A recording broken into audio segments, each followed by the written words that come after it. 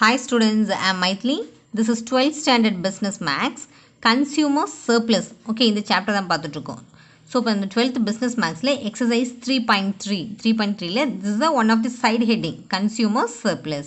So இப்போ 3.3ல first sum is calculate consumer surplus if the demand function P equal to 50 minus 2x and x equal to 20 இப்படின்னு கொடுத்துருக்காங்க.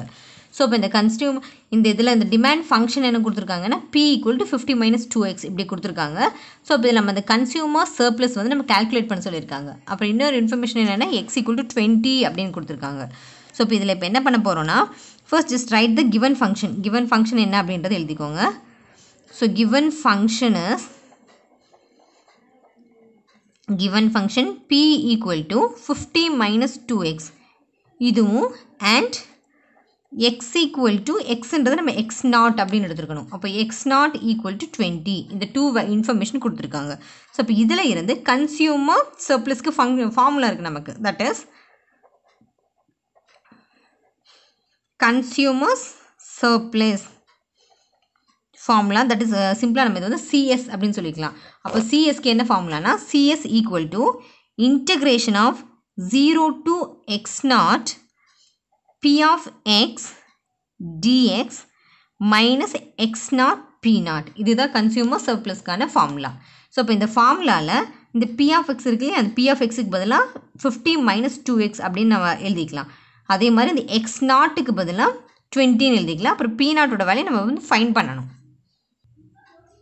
So இப்போ when x equal to 20ன்றது கொஷனில் கொடுத்துருக்காங்க. அப்போ x equal to 20 அப்புறம் இப்போ இதில் இருந்து இப்போ P நாட் வந்து நம்ம கண்டுபிடிக்க போகிறோம்.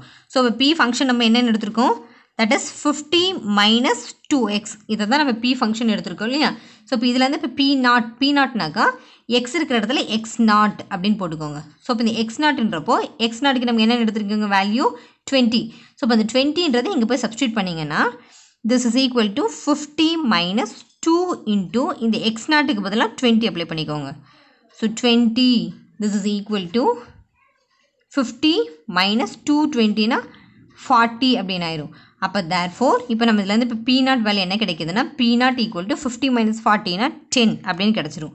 அப்போ இதுதான் நமக்கு இருக்கிற P நாட் வேல்யூ. அதே மாதிரி எக்ஸ் நாட் வேல்யூ வந்து 20. ஓகே, ஸோ இப்போ இந்த ரெண்டு இன்ஃபர்மேஷனை வச்சுட்டு எகெயின் அந்த சர்ப்ளஸ் கன்சியூமர் சர்ப்ளஸ் ஃபார்முலாவில் போய் அப்ளை பண்ணிக்கோங்க. ஸோ இப்போ நம்ம ஃபார்முலாவில் அப்ளை பண்ணிங்கன்னா limit integral 0 to x not அதுதான் ஃபங்க்ஷன் இல்லையா. அப்போ 0 to x நாட்ன்றது எவ்வளோன்னு கொடுத்துருக்காங்க தட் இஸ் 20. அப்புறம் ஃபார்முலா என்ன சொல்லியிருக்கேன் P of x into dx minus x not P not இதுதான் ஃபார்முலா. ஸோ இதில் போய் அப்ளை பண்ணிங்கன்னா integration of 0 to 20 P of x. அப்போ P of x அப்படின்ற ஃபங்க்ஷன் வந்து என்னென்னு எடுத்துருக்கோம் நம்ம P of xன்றது 50 minus 2x into dx minus x நாட்டோட value 20. So 20 into P not value 10. சரியா. So this is equal to இப்போ போடுங்க இன்டகிரேஷன் ஆஃப் இந்த இருக்கிற டேர்மை வந்து நம்ம இன்டகிரேட் பண்ணியிருக்கணும். அப்போ இதில் இன்டகிரேட் பண்ணும்போது என்ன கிடைக்கும்னா 50 இன்டகிரேட் பண்ணிங்கன்னா 50x மைனஸ் இந்த 2 அப்படி எழுதிக்கோங்க. எக்ஸை இன்டகிரேட் பண்ணிங்கன்னா x square divided by 2. Limits apply பண்ணிங்கன்னா 0 to 20 தான் லிமிட் minus 20 into 10 அப்படின்னா this is 200. so now this is equal to இப்போ upper limit இங்கே அப்ளை பண்ணிக்கோங்க. அதுக்கு முன்னாடி 2வையும் கட் பண்ணிக்கலாம். ஸோ இப்போ 50 into upper limit 20 minus x square அப்படின்றதுனால 20 ஸ்கொயர் அப்படின்னு ஆயிரும். ஸோ அப்போ 20 into 20 அப்படின்னு எழுதிக்கலாம். லோவர் லிமிட் 0 தான். So no need to apply. இதை மட்டும் போட்டுக்கோங்க மைனஸ் இந்த வேல்யூ 200 அப்படியே வந்துடும். So now this is equal to 50 into 20 இது ரெண்டு மல்டிப்ளை பண்ணிங்கன்னா 1000 வந்துடும். 1000 மைனஸ் 20 into 20னா 400 மைனஸ் 200 இப்படி இருக்கும். ஸோ இப்போ பாருங்கள் 1000 மைனஸ் 400. ஸோ இப்போ இது ரெண்டு நம்ம சப்ராக்ட் பண்ணுறப்போ நமக்கு என்ன வரும் 600.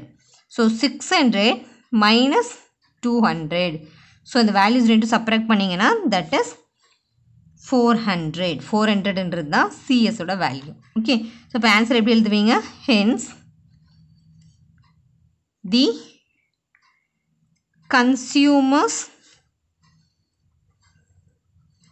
consumer surplus is 400 units. Okay, consumer surface கேட்டிருந்தாங்க இல்லையா, அப்போ அதை வந்து எவ்வளோனா 400 யூனிட்ஸ் அப்படின்னு எழுதிக்கோங்க. ஓகே, இதில் உங்களுக்கு எதாவது டவுட் இருக்குன்னா கமெண்ட் பாக்ஸில் எழுதுங்க. என்னோடய வீடியோஸ் உங்களுக்கு பிடிச்சிருந்ததுன்னா சப்ஸ்கிரைப் பண்ணுங்கள், லைக் பண்ணுங்கள், ஷேர் பண்ணுங்கள். தேங்க்யூ.